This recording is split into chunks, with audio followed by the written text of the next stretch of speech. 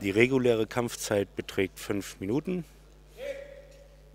Ja, der Kampf kann eben auch vorher beendet werden mit einem Ippon oder eben 2 Waze-Aris, was einem Ippon entspricht.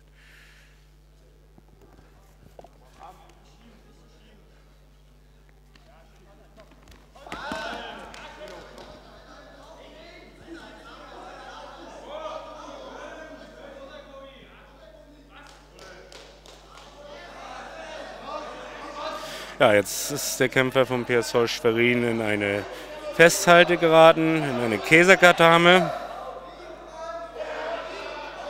Liegt da auch relativ sicher drin. Aber kämpferische Einstellung stimmt. Über 25 Sekunden sind eben auch nicht allzu viel Zeit.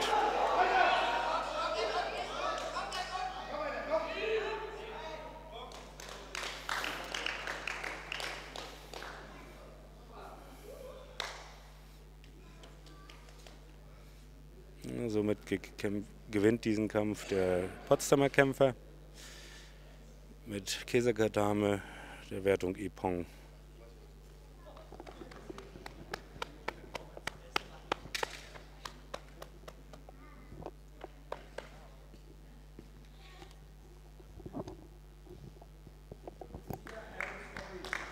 So, jetzt haben wir einen Mannschaftsstand von 1:1.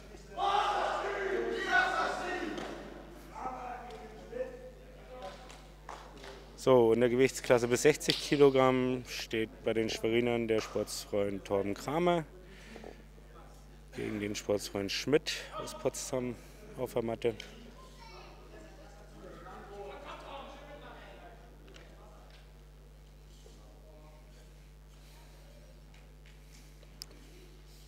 Ja, der Torben Kramer, letztes Jahr Dritter bei den Deutschen Meisterschaften der Jugend, dieses Jahr das erste Mal im Männerbereich. Das ist überhaupt sein erster Regionalligakampf, den er macht.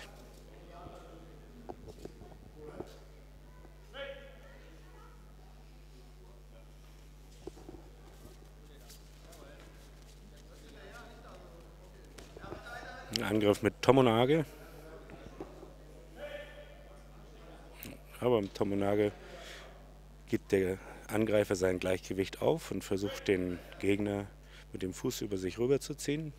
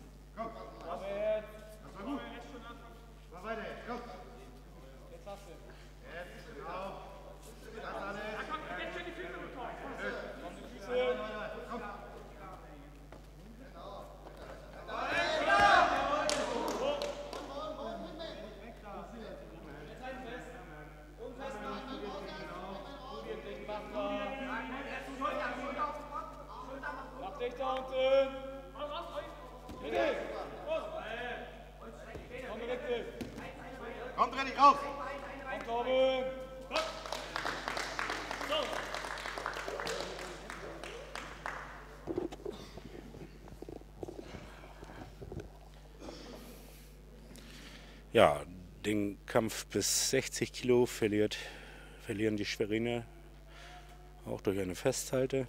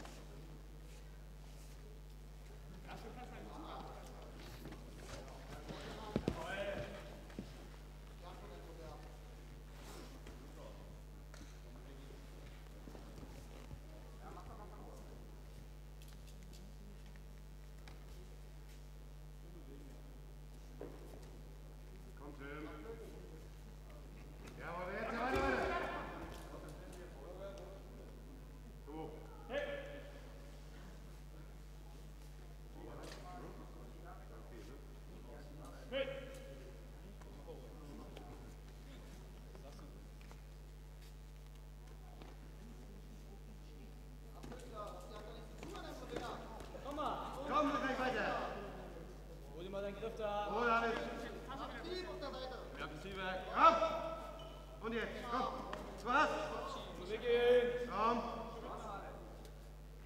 Komm. Füße, komm. Weiter, weiter.